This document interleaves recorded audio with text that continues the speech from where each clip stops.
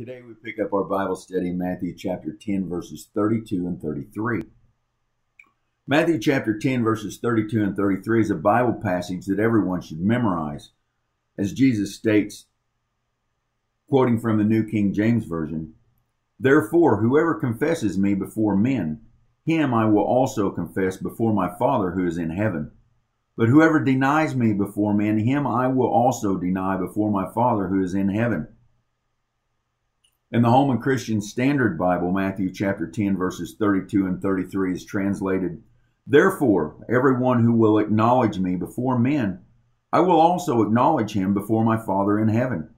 But whoever denies me before men, I will also deny him before my Father in heaven." The New International Version translates Matthew chapter 10, verses 32 and 33 as, "Whoever acknowledges me before others, I will also acknowledge before my Father in heaven. But whoever disowns me before others, I will disown before my Father in heaven."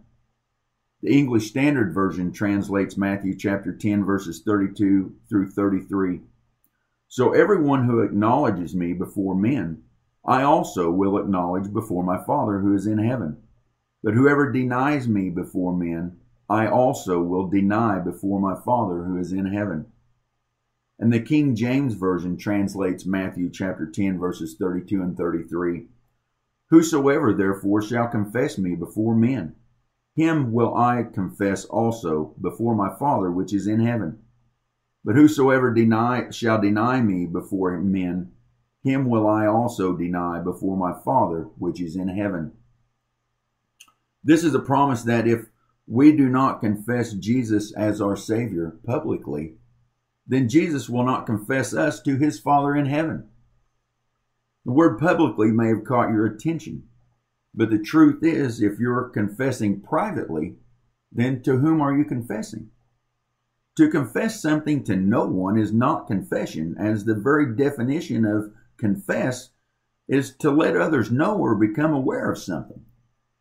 The fear of confessing Jesus is to hide one's salvation in Christ Jesus, as if being saved by God's grace is embarrassing.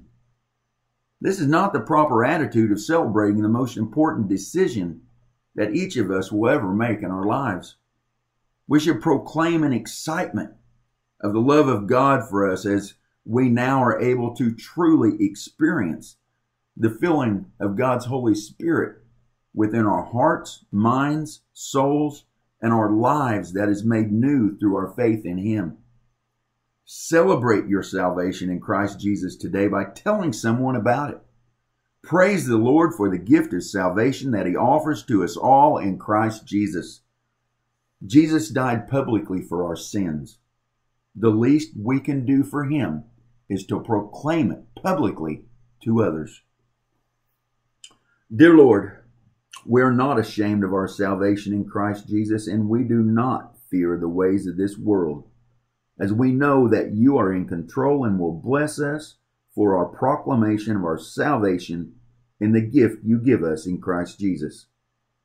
Please give us courage and strength in the excitement of our salvation, that we would gladly tell others of your great love for us and for them. In Jesus' name I pray. Amen.